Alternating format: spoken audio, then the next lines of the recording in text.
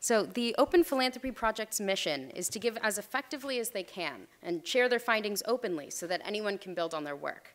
Through research and grant making, they hope to learn how to make philanthropy go especially far in terms of improving lives. They're passionate about maximizing the impact of their giving, and they're excited to connect to other donors who share their passion. In this talk, Claire Zabel will share some of the Open Philanthropy Project's big updates from 2017 so far. In particular, she will focus on their progress in the scientific research program, and will discuss some of the grants they've made that she thinks exemplify their approach to hits-based giving. Claire joined GiveWell in August of 2015. She currently works on a variety of projects for the Open Philanthropy Project, especially in scientific research. Claire graduated from Stanford in 2015 with a BS and MS in Earth Systems. Claire, welcome to the stage. Hi, everyone. Is it all right if I close this? Yes. I'm gonna try it. Can you hear me okay? Great.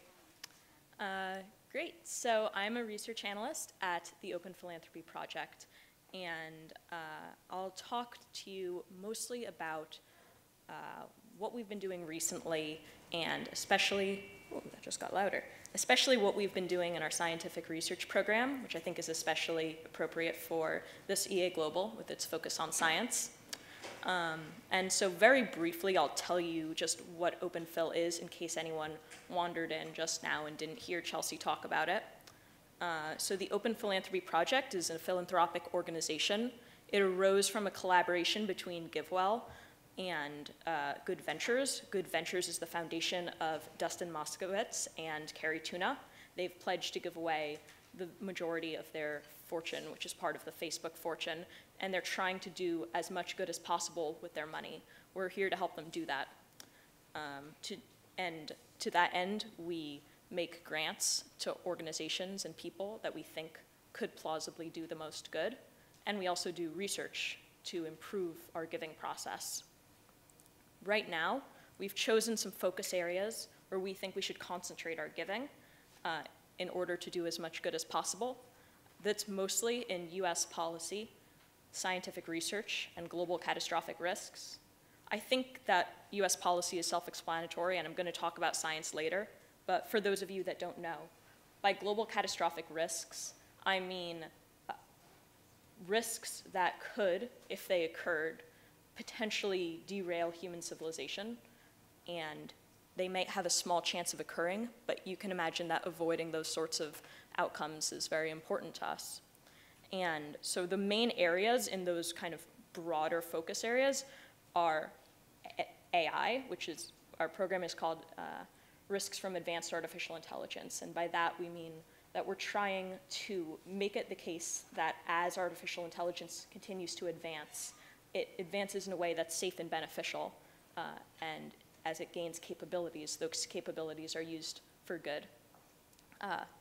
BPP, Biosecurity and Pandemic Preparedness, that's our program oriented around stopping risks from pathogens that might be natural or engineered to cause infectious diseases that harm the world.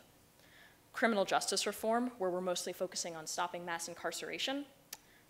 Farm animal welfare, where we're trying to end the horrible abuses that farmed animals endure. Lewis, my colleague, is talking more about that.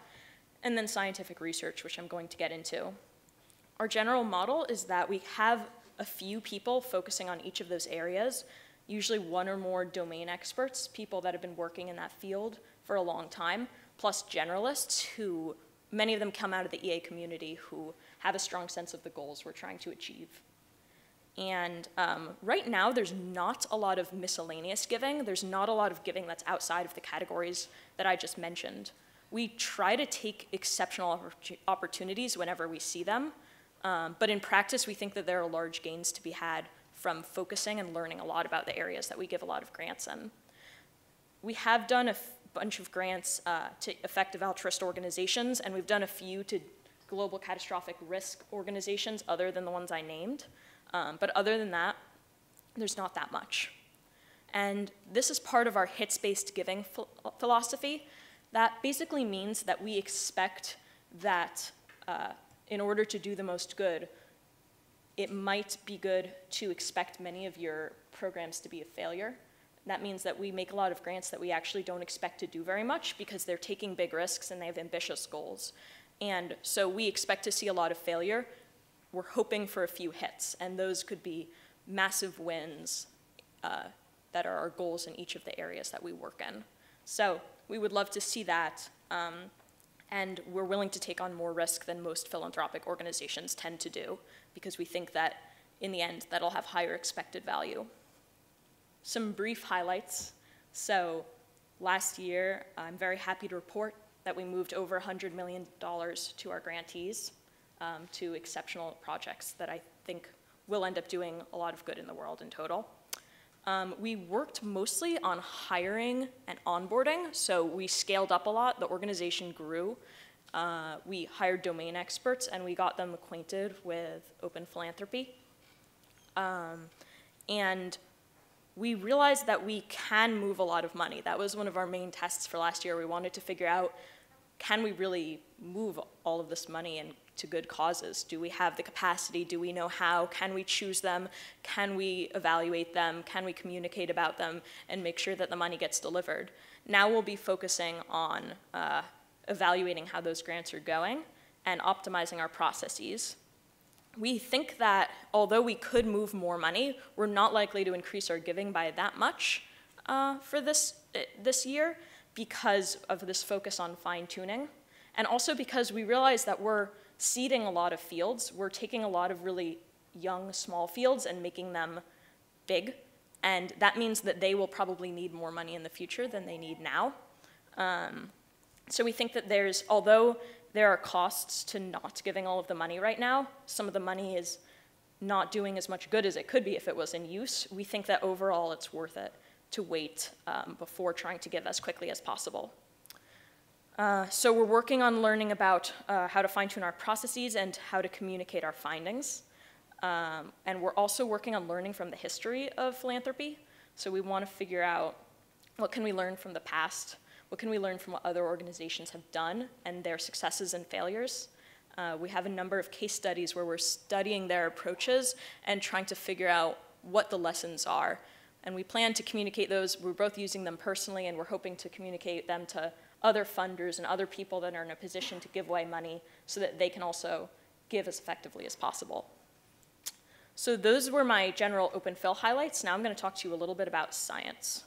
So the scientific research program is relatively recent. It really just ramped up in 2016, and we're still trying to figure out exactly how we're going to break down our different focuses. We're looking both at foundational science and applied. So by foundational science, I mean science that's aimed at learning things or developing new capabilities, versus applied science, which is using that knowledge and those capabilities to achieve specific aims. And we're trying to think about how to do science that does as much good as possible. And I think that presents some of its own challenges. The main ones that come to mind are that foundational science often has unanticipated impacts. It's hard to guess exactly where it's going. As you learn new things, you obviously don't know exactly what they're going to mean or what their implications will be, otherwise you would already know them. And so it's hard for us sometimes to know how to estimate the impact of that funding. And then also the technical work in science takes a lot of effort to understand. I think science is just so rich and it's so complicated and detailed. It's time-consuming for the generalists to come to fully understand the research that different researchers are proposing. So that's something we're working on. Those are challenges that we're wrestling with. Luckily, we have two amazing science advisors, Chris Somerville and Heather Youngs, who have worked in science their whole lives, basically, since they were adults, and are incredibly knowledgeable. They work with me and Nick Beckstead, and they have done a number of investigations into different topics that we were interested in and been able to explain a lot of what's going on in those fields, give us the takeaways, and help us figure out where our money can make a big difference in those fields. So that's been one of the main ways we've learned. Another way that we've learned is that we've been doing a survey of top scientists. We've talked to about 30 of the greatest scientists, and we've just asked them, how do they see the systemic issues in their field. How do they think science could be improved through money, if it can? How can one do that? And like, why did they think that? How did they come to those conclusions? And I think we've learned a lot from those conversations as well. I think that they've been really useful, and I'm excited to later on start to report some of the things that we've learned. And then finally, we started making grants. And so I'm going to highlight a few of the grants I think are really cool, and that demonstrate some of what I've just talked about. We are doing grant making that's related to our other cause areas. So those are grants that are in service of goals that we had already identified. An example of this is there's a company called Impossible Foods that has created a plant-based burger that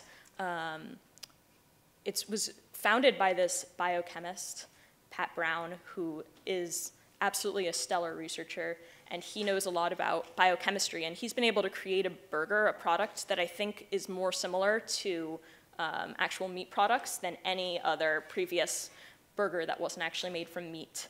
And we're hoping that that company can branch out into other products and eventually create a number of amazing products that will make it so that people can have delicious food that they want without having to cause all the suffering that goes on at factory farms. So we made an investment in Impossible Foods.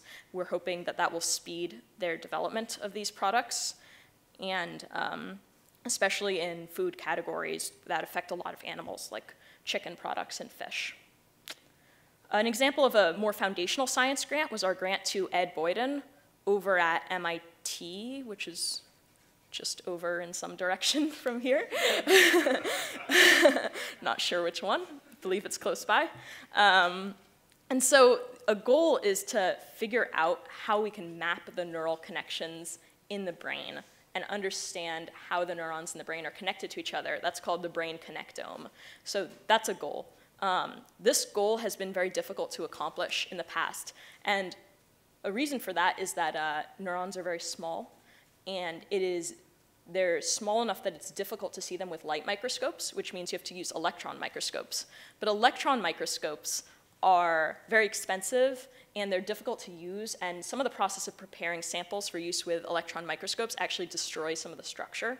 So that makes it suboptimal, and it means that finding the full brain connectome that way could take hundreds of millions or even billions of dollars. But at Boyden, MIT had this idea that instead of trying to see small things better, maybe we could make the small things bigger, and then we could use light microscopes. So he invented this technique called expansion microscopy that seems to be able to, still imperfectly, expand these samples of brain tissue with actually still preserving all of the structure. And so we hope that by funding his research, we can move forward towards the goal of mapping the entire brain using these light microscopes and expanded samples.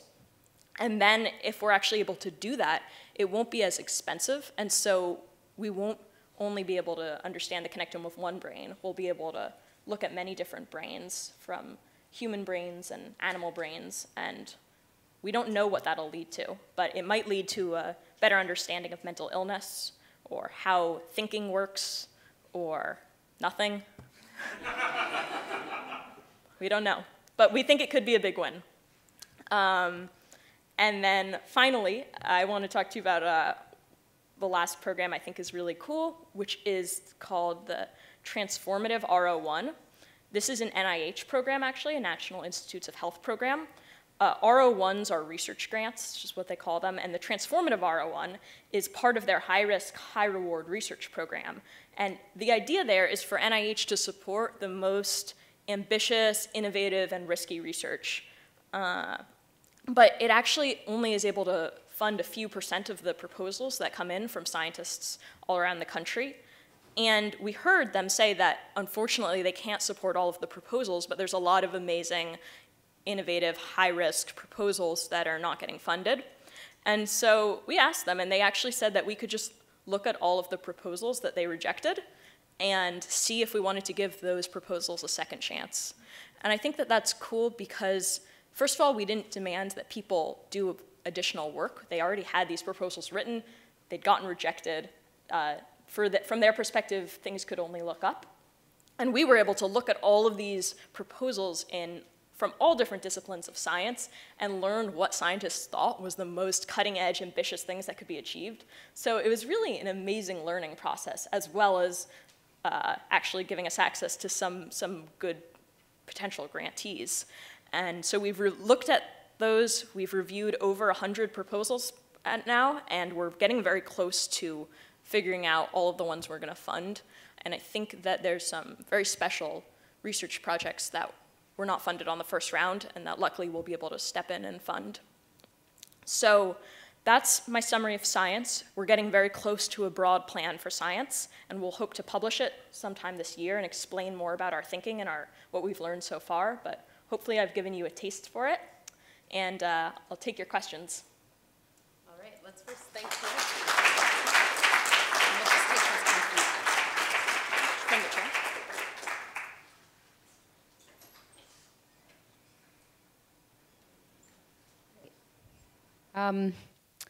Yeah, so we had a couple of questions that seemed to go in the direction of what like an individual donor should do, whether or not they should like try to mimic the behavior of the Open Philanthropy Project, you know, really try to go for this hits-based giving thing, or they should invest in the stock market, you know, just give to like GiveWell recommended charities that have a stronger track record. Should people also assume that they might be able to like beat the average in some way, perhaps just mimicking your donation behavior? Thanks. Can you hear me? Cool. That's an interesting question. I think that the answer basically is that you could try either, and I think that the EA community has come up with a number of different ways that can facilitate that. So, you know, if you're a large funder, Open Phil would potentially be happy to talk to you about your giving. I think that moving into a new area and figuring out the best giving opportunities is a very time-consuming procedure. I certainly think it's within reach of a lot of people if they're able to spend that time. So they could try to do that. And they might succeed depending on how much time you have and you know how interested you are in it. I think there are some alternatives that might present a third path that could be better. For example, there are these kind of index funds coming out of CEA where you can contribute to high-risk causes, and you can contribute to a variety of them. If you want to be sure that your donation or your contribution has an impact, it's more likely if you're contributing a small amount to many relatively risky projects. So you can do that, and you can tailor it to your personal cause prioritization. So I recommend looking into that if it's something you're interested in. Another method that's been discussed is a donor lottery, which is where a lot of people pledge to give in money, a certain amount of money that they want to contribute, and then it's like a lottery. The winner is randomly selected, and the winner of the lottery is in charge of deciding where to give all of the money that people pledged.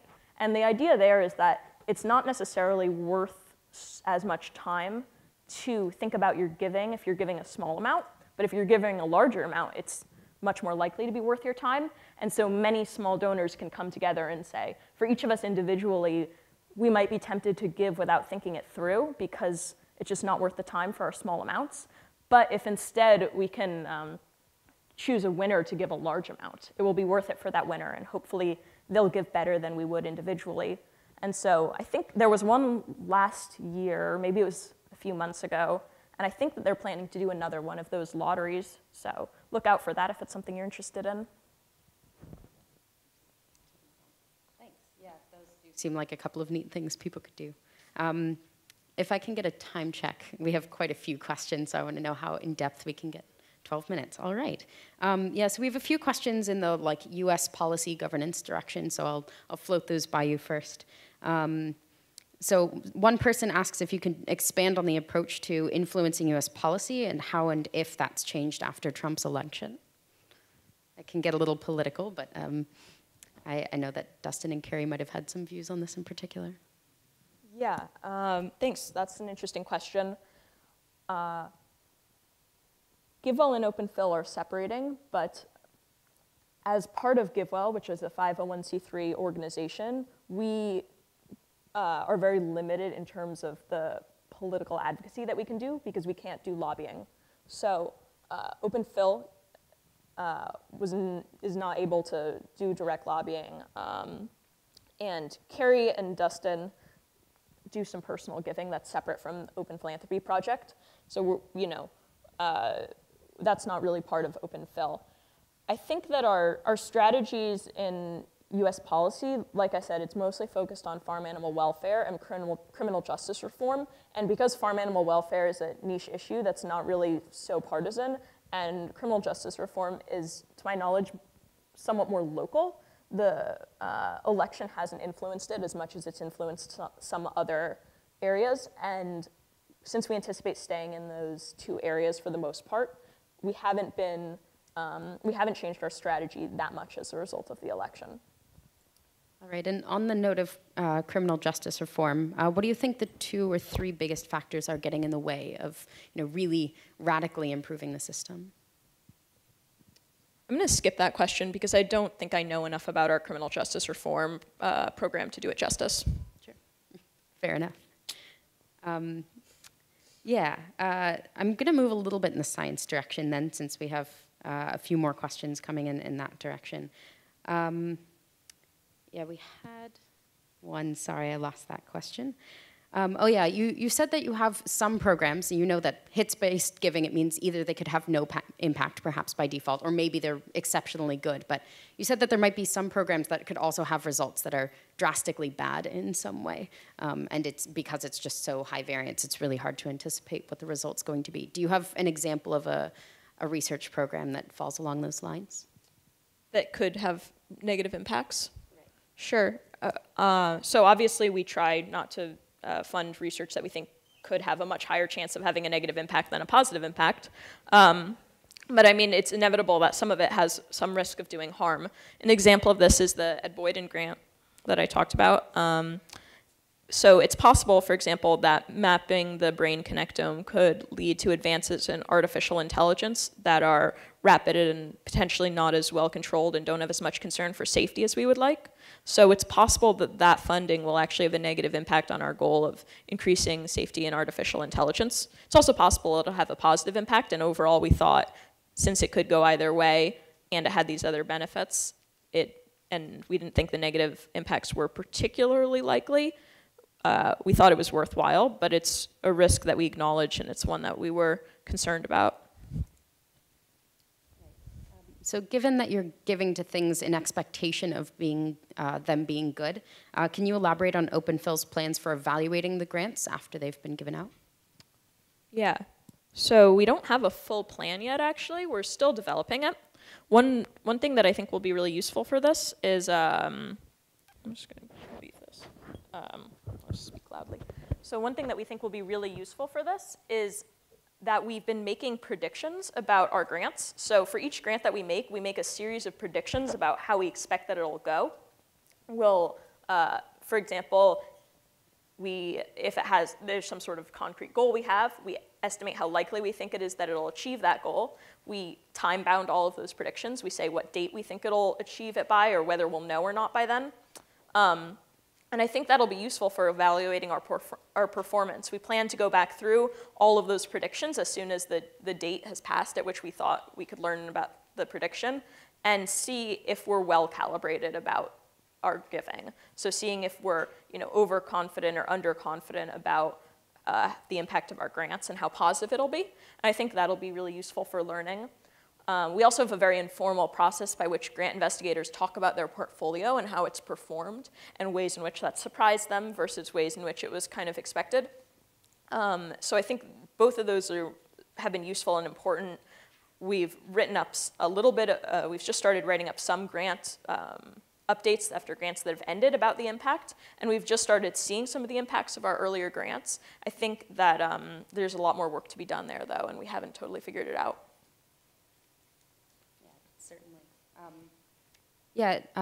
Open Phil has said both that one of its goals is to help other philanthropists try to figure out how to give, take lessons that you've learned along the road, but also that it's quite difficult to make public the kind of nuanced things that you're learning along the way.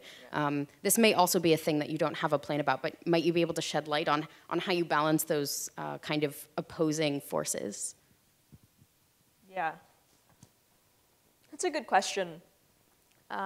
So one strategy is sometimes we talk to people privately. Sometimes it's easier to share information with one individual than share it on the internet. When you share things on the internet, you have to be really worried about anything being taken out of context, which means that we try to be very thoughtful about our language.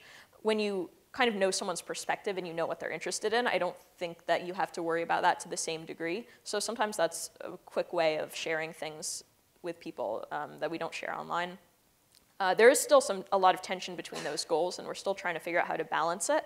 I think that for the most part, we haven't found that publishing all of the details of everything we do is as necessary as making it really clear what our approach is, how we implemented that approach broadly, and then how that approach actually performed. And I think it's something we'll think about more as we actually can know more about our performance. We don't want to share something that is actually not a good model, and we're still improving our model.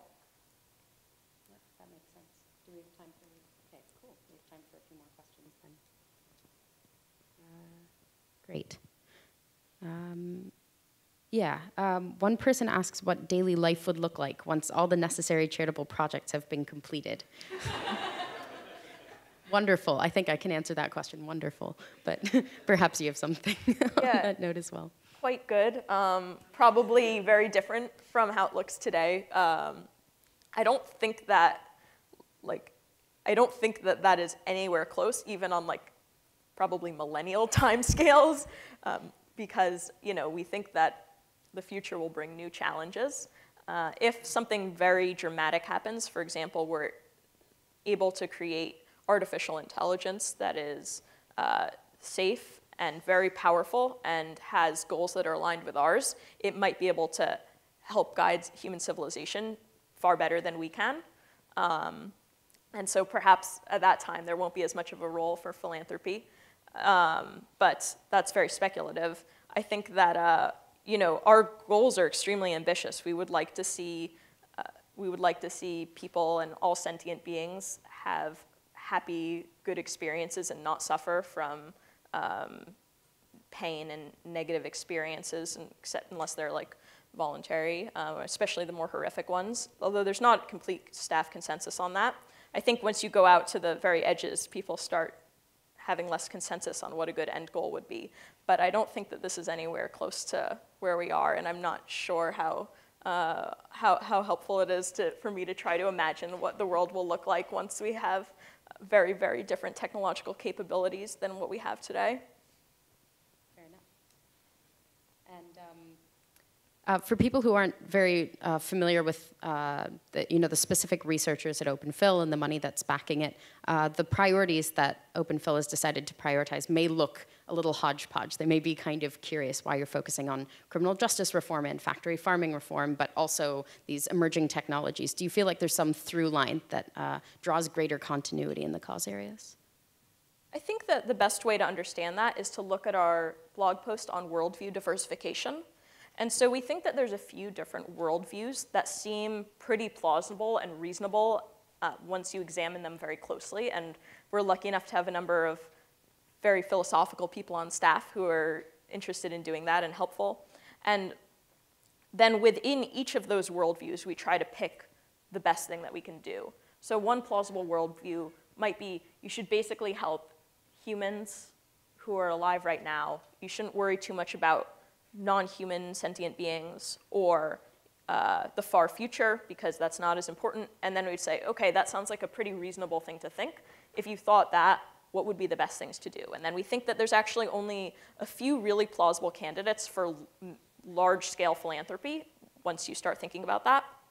And then another plausible worldview might have more of a future orientation, and we think that there's also, once you look into it deeply, a few causes that stand out, and then a bunch that seem, although they might be very promising, just not quite as promising as those top ones. And we think that since a lot of those areas can absorb a lot of effort in terms of money or time, it's better to focus on those few than to go into everything that could possibly be very important, because we don't have the capability to do that. And expanding our organization would have some really important costs, and we don't think the trade-off is worth it right now.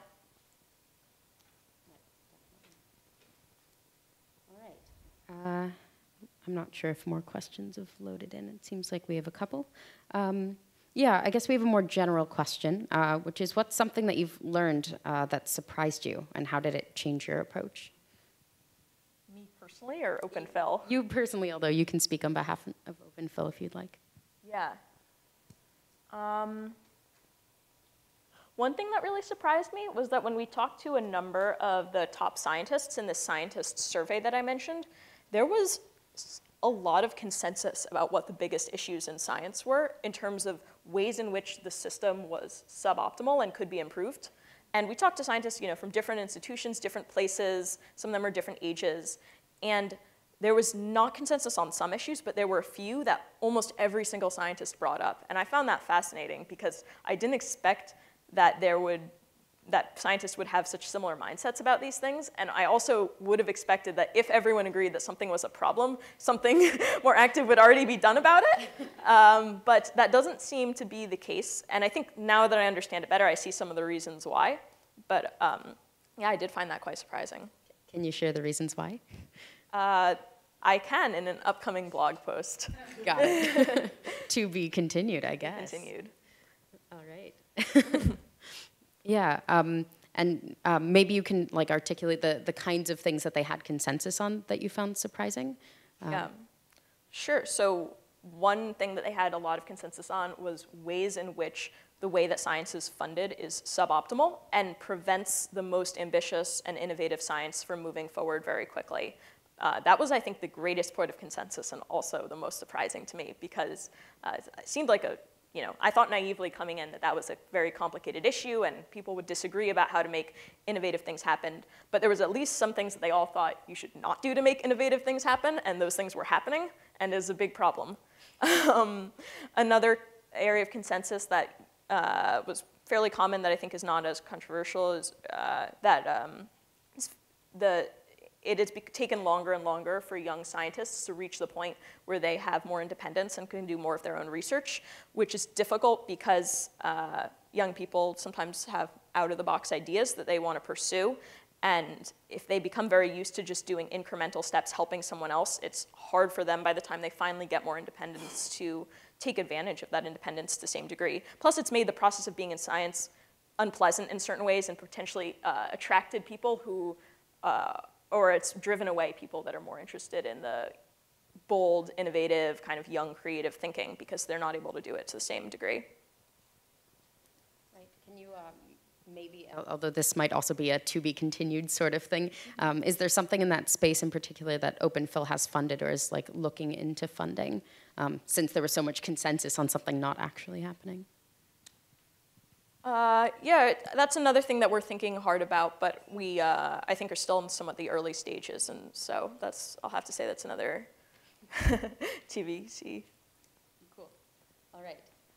Yeah, well, I think I've gotten to most of the questions that people asked, so I'm going to call a wrap there, but if you'd like to ask questions afterward, I'm sure you're welcome to. Let's thank Claire again. Thank you.